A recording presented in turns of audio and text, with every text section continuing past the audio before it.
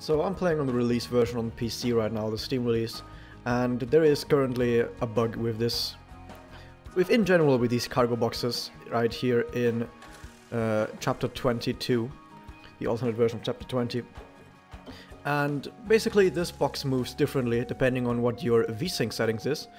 So right now this is how it usually moves, and if I'm at this point and I turn the VSync settings from every to off, it moves way slower, it doesn't get as high.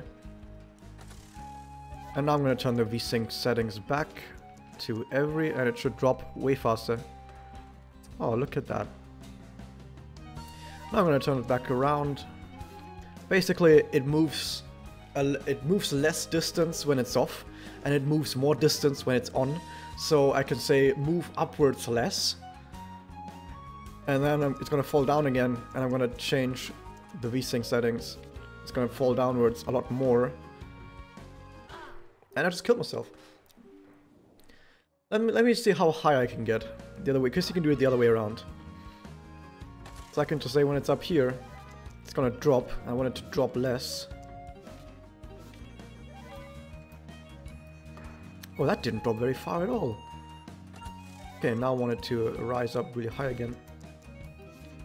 So yeah, the developers already know about this problem, and it's gonna get fixed very soon. And if you're watching this video at any point in the future at all, this probably won't be a thing anymore. But like I said, on the release version, this is still a thing you can do. I'd say it's decently entertaining that you can manipulate these just by changing the VSync settings.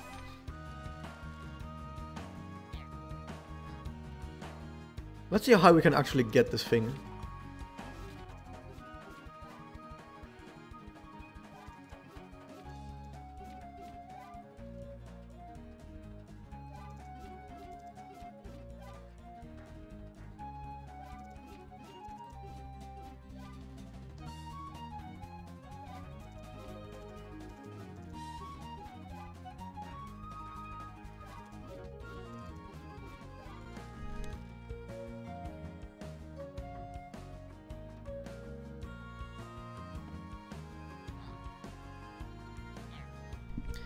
I have to say I did not expect that, but I guess if you get high enough it just wraps back down to the bottom again.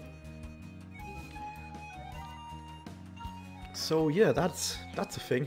Like I said, if you're playing this on any version that isn't the release version, this is probably going to be fixed. But for now, that's something you can do. And this also works with pretty much any of these boxes, but that was the one I wanted to show off, so yeah. Hope you guys enjoyed that.